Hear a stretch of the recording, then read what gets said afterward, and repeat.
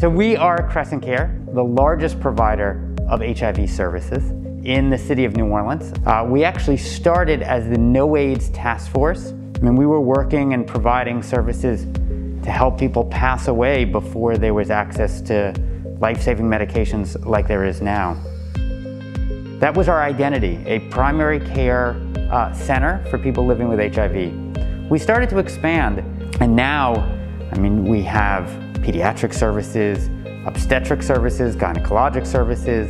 Of course, we have our STI clinic, but we still at a core provide care for those living with HIV, and we see ourselves as both an LGBTQ center of excellence and a sexual wellness center.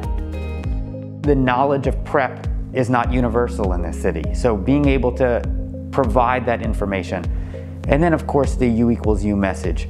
So the undetectable is untransmittable. Once I explain the U=U message to a person newly diagnosed, you literally see them sit up. It's as if a weight has been lifted off their shoulder. You could see the stigma disintegrating in that moment. So I think that message is vitally important. The end of the epidemic is in sight. This is a chronic disease with a very, very simple treatment. So a lot of exciting work, a lot of work to be done. And no matter where you are, you could reach out to CrescentCare. This is true, and we can help navigate into services that might be closer to you, because you are never alone and we're all in this together.